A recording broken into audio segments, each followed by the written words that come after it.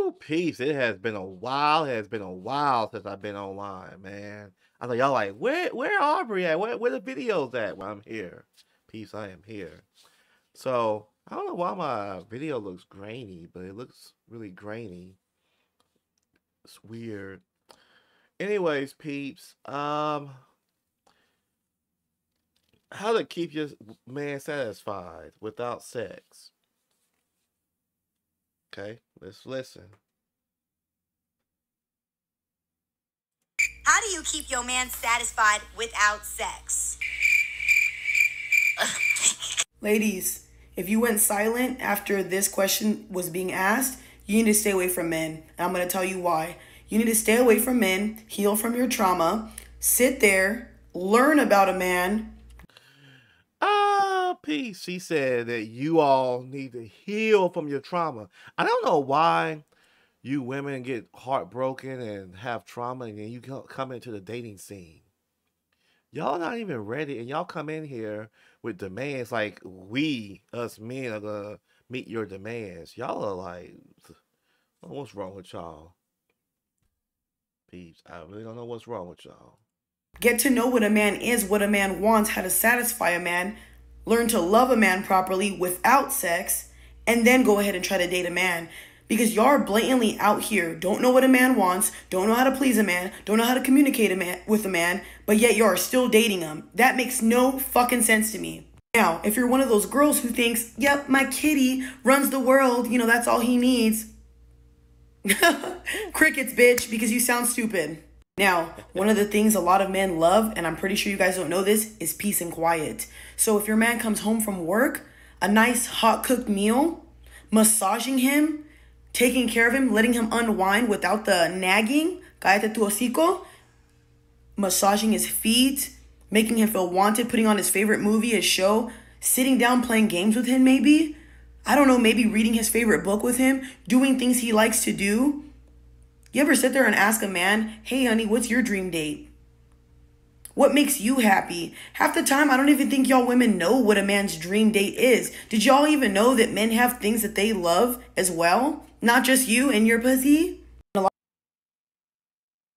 Peeps, who is this girl? Who is she? Shoot.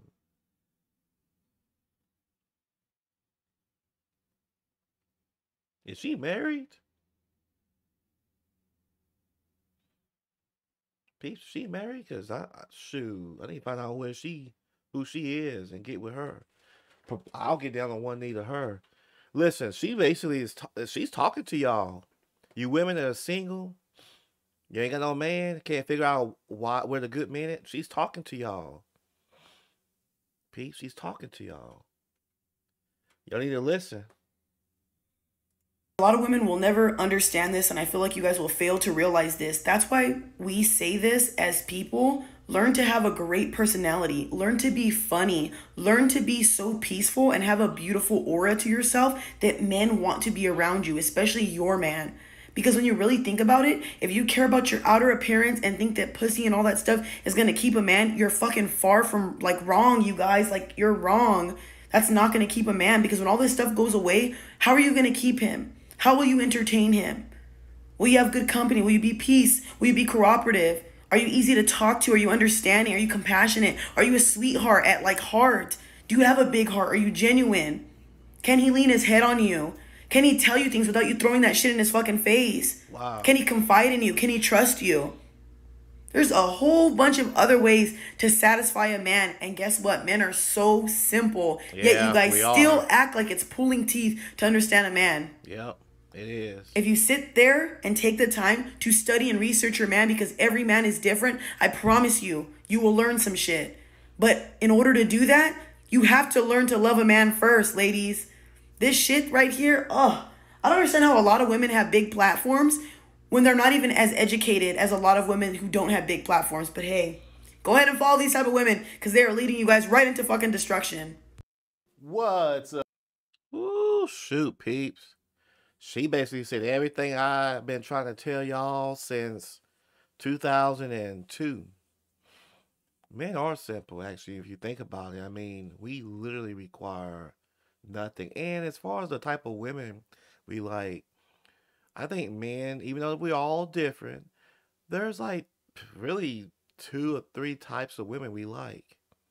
There's really only one main type that we would marry, but there's really only one type of woman, two at max. Well, three at max that we like, and one that we'll marry. But hey, I can't tell you those secrets. You gotta get with your man and let him and understand him and figure out. But when y'all be coming out to us about with this long list, and that's another thing that I want to talk on and discuss too.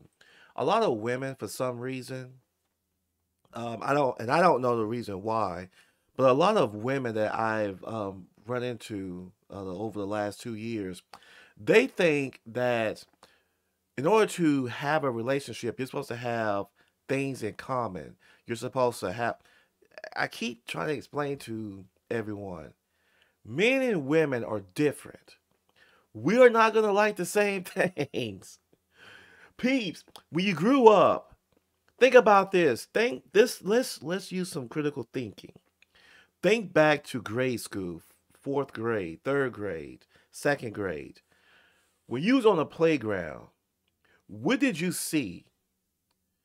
You didn't see men and women playing the same things. You saw the girls usually over in the corner talking with their friends, and you saw the boys running around, playing on the monkey bars, playing on the swings, playing. If there was a basketball, well, back in the day, most schools had basketball courts, so you play basketball, kickball. Matter of fact, I remember back in Langston, we used to have to almost dang near go on strike just to get the doggone kickball. You know what I'm saying? That's what we was doing. While the girls were over there just, talking about whatever it is that they talk about. And then, yes, I understand people are gonna say, "Well, we us play kickball, I play sport." Yes, thank you for being the minority. Thank you for being the minority, not the majority. Okay. So, growing up, now that we're adults, we're gonna like different things. Men are not gonna listen. I don't ever. I'm gonna tell you something. Go to work. Ask a woman what did she do over the weekend. You're never gonna hear women talk about, oh, I'm gonna take my kids camping. Oh, I'm gonna take my kids fishing. Oh, I'm gonna take my kids. Matter of fact, do women even hunt? I don't even know. When I say hunt, I'm not talking about going with their man. I'm talking about like these strong, independent. I don't need no man. Do they actually say, "Hey, I'm giving up to go hunting"? Because the only people I know that go hunting is men. The women may tag along with the men, which is their dads usually or their husbands. But I've never heard a woman say, "I'm finna go hunting, camping," and I'm talking about without a man, right? Hiking. I don't hear this. So, just FYI, having things in common is not going to create and maintain a relationship. Just letting you know. Anyways, let me know what you think. Cause she basically told y'all a lot of stuff, and y'all not gonna listen. And this is why y'all stay single and can't find a man. Because you don't want to know what a man likes. You have no interest in men. You just want the title so you can flaunt it on Instagram and Snapbook and TikTok with all that stuff. Anyways, I'm out. I gotta go to sleep. Peace, and I am gone.